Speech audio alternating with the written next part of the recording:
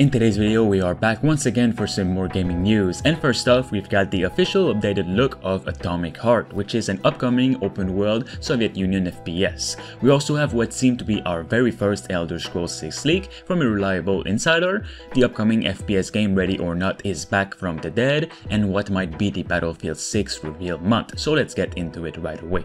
Before we start, as always, drop a like on this video as it truly helps the channel, and let's go. Since its big reveal back in 2018, Atomic Heart has been a widely anticipated upcoming release for many, with month-ish surreal sci-fi survival horror game seemingly taking inspiration from popular and appreciated projects like BioShock and Prey. Today we had its official updated look with its ultra detailed photo mode reveal, also with brand new screenshots as well as its full description in all of its details. So let's get into it without wasting time. I'll be reading the game's description as well as showing you the new screenshots. In Atomic Heart, a global system failure happens at the Soviet facility number 3826 that leads machinery to rebel against the people.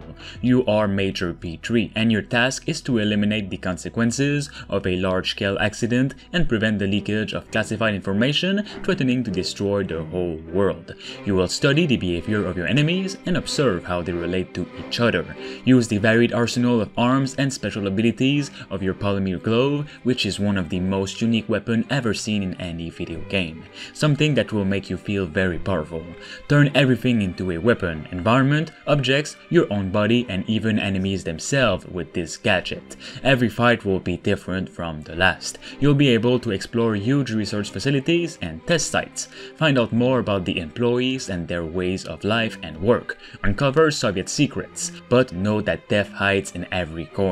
Can you survive? A neural network named Collective unifies ground-based and flying robots alike into a single hive mind. If you are noticed either above or under the ground, the reinforcements from the nearest factory will come to kill you. Use hacking to break in unnoticed. You'll also be able to use pieces and components with the Checkout 3.0 device to create more than 30 types of melee weapons and firearms.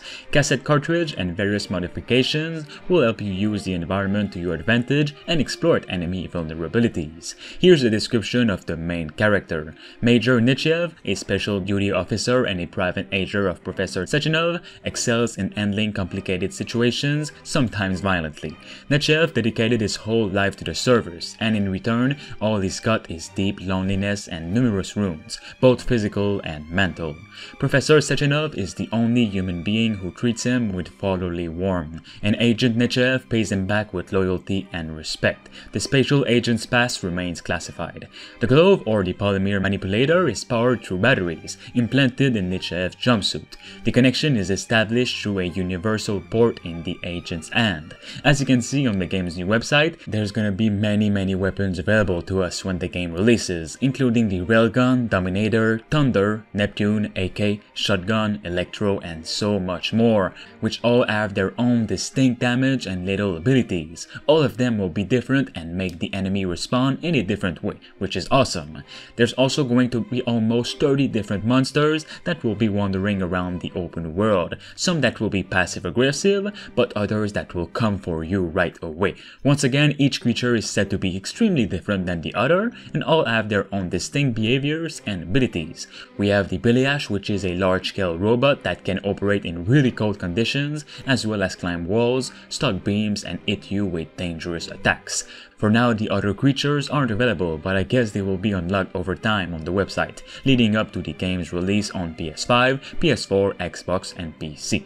Atomic Heart is set in an alternative universe where the Soviet Union has survived after World War II, and the technological progression has changed the face of the world, at least in the Soviet Union. Mass production of robots for different purposes has given a new face to the industrial territories, which is your field of investigation in the game. Next up, we have what might be our first leak for the Elder Scrolls 6, the long-awaited open-world medieval game that almost everyone is waiting for. Can you imagine it's been almost 3 years since the game has been announced? Bethesda clearly weren't ready to show anything for those almost 3 years that passed, and it is still looking like it right now. Though since the game might be more advanced into development right now, well, leak details might start to release out in the wild. That's what seemed to be happening. Though of course, take what I'm gonna say with a grain of salt, as anything could be false or true, so we never know. There is too little leak to talk about in this one. The latest rumors comes from Tiffany Treadmore, the leaker who accurately revealed some pretty big information in the past that no other revealed. For example, one of the biggest leak of 2020, which is the early cancellation of E3 2020, and also leaked the massive Nintendo Direct event.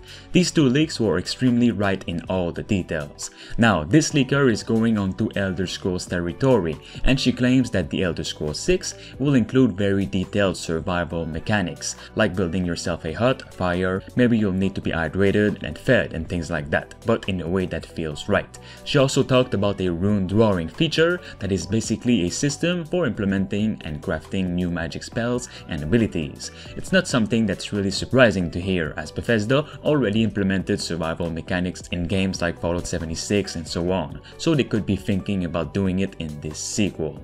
The next leak of the same game comes from Jeff Grubb, who again accurately leaked many things in the past. Jeff did not specifically say about the release date of the Elder Scrolls 6, but about the launch of their upcoming Starfield. Jeff said that there is a 90% chance that the sci-fi title will be revealed at the upcoming E3 2021 in the summer. If it does get revealed at E3 2021, based on Grubb's info and on Bethesda's release pattern, it is safe to say that the Elder Scrolls 6 will launch in 2024 or 2025, according to him. It is still far away from releasing, but considering the studio is concentrated on Starfield at the moment, which could release this year, well, it is to be expected. Let me know what you think of it, and if you think this leak could be real. Next up, we have the upcoming tactical FPS SWAT game Ready or Not coming back from the dead, thanks to awesome news of the studio partnering with Team 17 publisher so they can get all the funding they need to finish the product and put everything they wanted at release. We've been working hard to make Ready or Not an immersive and engaging tactical shooter, and have already attracted a keen and excited community around the title, said Void Interactive CEO Julio Rodriguez in a press release. We're thrilled that Team 17 shares the same passion and ambitions for the game as we do, and we're already working together to deliver an immersive and adrenaline-fueled experience. Team 17 also said the same thing, that it is a really ambitious game to work on. At its core, Ready or Not is a tactical shooter that drops player into the role of elite operatives looking to defuse hostile situations. Breaching, clearing, and engaging in stealth tactics will be vital for success, along with commanding a squad of operatives with strategic equipment loadouts having a dramatic impact on the mission. Non-lethal options will be instrumental to players too. Arrests will need to be made and civilians saved to ensure each danger is dealt with swiftly and safely. How you choose to engage with each scenario will be pivotal to the outcome.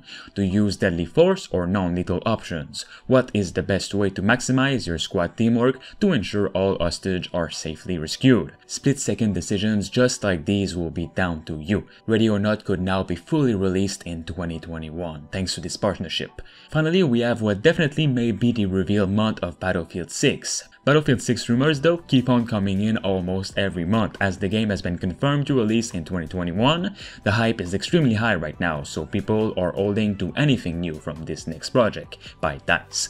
On the YouTube podcast Games Beat, the video game insider Jeff Grubb, this one guy again, commented on when Battlefield 6 may be revealed based on a question from the audience. Grubb has been a very highly trusted source in the past. Right away when asked this question, Grubb simply said in May with a lot of confidence. After commenting that things are fluid, Grubb said that they haven't announced anything publicly yet, but my understanding is that they're probably looking at May. Based on that comment and on what Grubb is willing to share, EA and DICE are definitely looking at May again for a Battlefield 6 reveal, which could definitely not be a surprise as the last two Battlefield games were also revealed in May, Battlefield 5 and Battlefield 1. Let me know if you guys are excited for this. Alright guys, that is all for today's gaming news. For more gaming news like this, drop a like to give some support, and of course subscribe to stay tuned. Thanks to Richard Westfall, Bruce Wayne 236, Thunderbeard, Kianzo Fagari, Rickno23, Diamond Hunter 45, Themistocles, Space Beer Gaming, and Rush Singbati for being a master member on the channel. You can become a survivor member for as low as 99 cents only by clicking the join button below. This will support me and the channel as a whole to continue making videos on the games that truly deserve it.